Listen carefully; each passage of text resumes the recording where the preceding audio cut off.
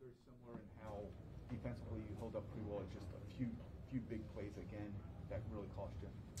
Yeah, I mean, it's kind of, things we're trying to work on, but I guess you are what you put on, on film in the game, and that's kind of been our Achilles heel. Even we play good, a slip up here, good, a slip up there, a slip up, bad quarter. So we had some, Wink asked me, what's something you can guarantee was going to happen in the game, and for the secondary, and I said we're going to communicate. So, as leader in that secondary, man, I think that's on me, man. We gotta communicate better through the secondary and then throughout the whole defense as a whole. Marlon, was there anything about going up against two Dolphins quarterbacks that maybe hurt you guys or bothered you guys during the game?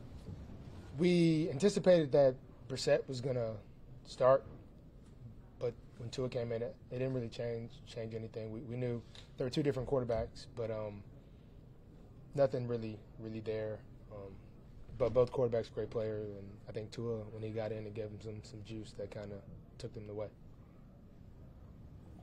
Marlon, could a game like this be a wake-up call for you guys? I think so. I think it's going to be a good time to really watch the film. I was thinking this week, I was sitting there thinking when you have those bad games, I think sometimes you want to if you're putting something on film, then you're better. You kind of sit there and why have I been consistent in not playing as good as I want to? And it seems like at times the defense, at times the offense, you haven't been playing as good as you wanted to play. And so I think this will be a great wake-up call for everybody to be like, what is it? Is it I'm not understanding something I'm doing, I'm not playing the technique I'm coached?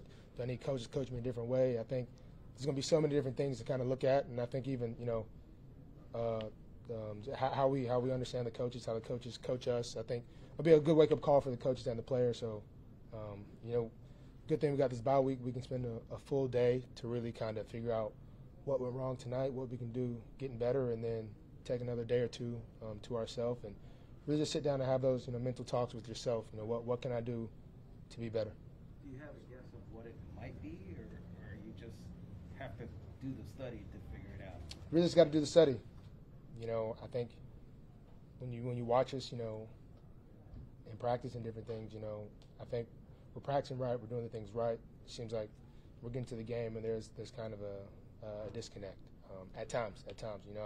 I'm not going to say we haven't done good things in the past, offense and defense, but it seems like there's certain series or certain plays that seem to keep kind of getting us, and it's mistakes I think we're making that can easily be fixed. So that's an encouraging thing.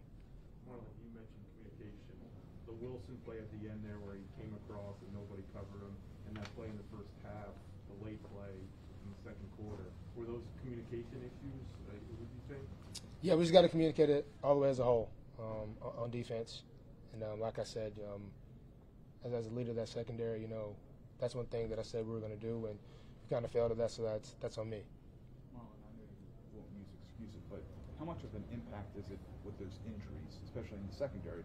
There's guys being rotated around. How much has that been an impact, do you feel? I think, it's weird. We lose a all-pro guy. We lose, this guy moves out, this guy sits out here and there. But, the good thing is we got guys that can play, guys that know the defense. So, excuses are pretty easy to say, but, like I said, I just got to communicate better, and we all got to, as a whole, get there and just be better, man. We got to echo the call even when you think you heard it. Just say it again. All right. Thanks, Marlon. Thank you, guys.